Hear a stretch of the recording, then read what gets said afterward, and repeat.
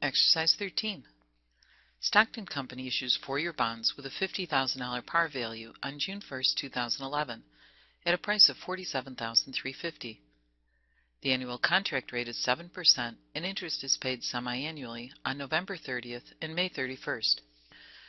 We're asked to prepare an amortization table for these bonds using the straight line method. On June 1, 2011, the bonds sell for $47,350. This is an initial discount of $2,650. And we know that at the end of the bond's life, May 31, 2015, the unamortized discount needs to be zero so that the carrying value is equal to the par value, $50,000. Using the straight line method, this movement toward the par value is at an equal dollar amount per period. So if we take $2,650 and divide it by the 8 periods, the carrying value will increase by $331 per period. We amortize the discount by a constant dollar amount, $331 per period. So on November 30th, 2011, we reduce the unamortized discount by $331 to $2,319. This increases the carrying value to $47,681. $2,319 minus $331 is $1,988. The carrying value is up to $48,012. November 30th, 2012, $1,988 minus $331 is $1,657. The carrying value is $48,343. May 31st, 2013, $1,657 minus $331 is $1,326. The carrying value increases by $331. November 30th, 2013, $1,326 minus $331 is $995, bringing the carrying value up to $49,005.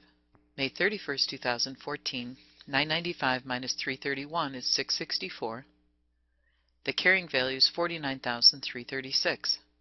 November 30th, 2014, $664 minus $331 is $333, bringing the carrying value up to $49,667.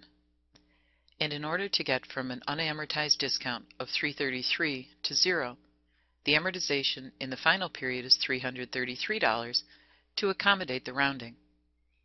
Remember, the unamortized discount has to be zero at the end of the bond's term, and the carrying value must equal par value. Requirement 2 asks us to record the first 2 interest payments and to accrue the interest as of December 31, 2011. On November 30, 2011, we debit bond interest expense. We're going to increase the carrying value of a liability, which we accomplish by crediting discount on bonds payable for $331. $2,650 divided by 8 was our periodic amortization of $331. And credit cash for the par value of $50,000 multiplied by 7% divided by 2, $1,750. Bond interest expense for 6 months is $2,081. Since we're using the straight line method, the dollar amounts remain constant. Bond interest expense is $2,081 every 6 months for the entire term. On December 31st, we need to accrue the interest. And basically what we're going to do is to take 1/6 of the November 30th journal entry. Debit bond interest expense for 1 month, 1/6 of $2,081, $347. We're going to increase the liability by 1 month by crediting discount on bonds payable for $331 divided by 6, $55. And the only difference is we're not going to credit cash on December 31st because our payment dates are November 30th and May 31st. We're going to accrue the interest and credit interest payable for 1/6 of the semi-annual payment, $292. Assuming no reversing entries are made, on May 31st, 2012, we need the carrying value to be $48,012. We debit bond interest expense for the 6 months, $2,081, minus the $347 that was already recorded for the first month ending December 31st, $1,734. Debit interest payable for the amount previously accrued, $292.